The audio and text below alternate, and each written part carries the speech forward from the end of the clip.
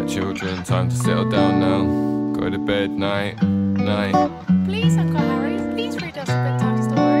I'll read you one tomorrow night. I promise. I will. Please. Oh, really?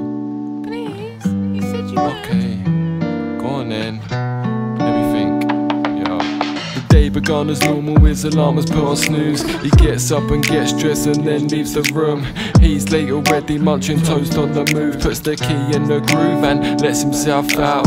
He leaves the house around 8:30. He starts work at 9, lives an hour away. The docket from his pay, but that's no sweat. He hops on the train, it seems to take ages. Stops at every station, it adds to his frustration. He's raging like a bull in a china shop. Gets up and gets off and then gets a move on. Walking at a steady pace, trips and falls on his face. Gets up, pretends like he's tying his lace. The smile is fake, he's clearly in pain. He hobbles into work, his boss is called Shane.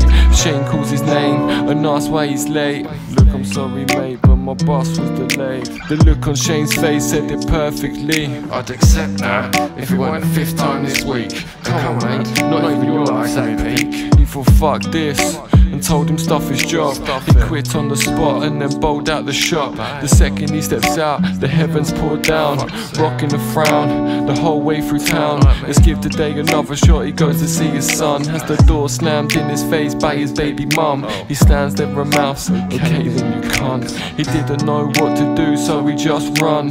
Half hour passes and he's fucked. Slumped up against the wall, looking like a fool, feeling like a tool. Feels 2 foot tall. Runs into a mate, they used to play football. Persuades him in direction of the pub and that's that. He has to get drunk, starts acting like a twat. He's standing there, literally asking for a smack, when whack, bang, skull cracks. The doctor said he might not wake.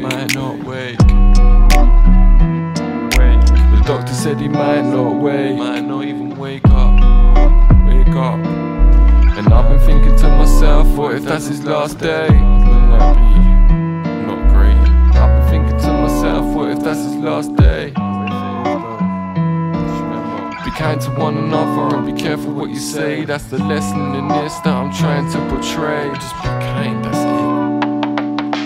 Today woke up like 4 months later, dent in his head like a fuck off crater. Amazed at the fact that he's breathing all on his own without machines in. His baby mum leans in and whispers, you can't leave now, you're needed.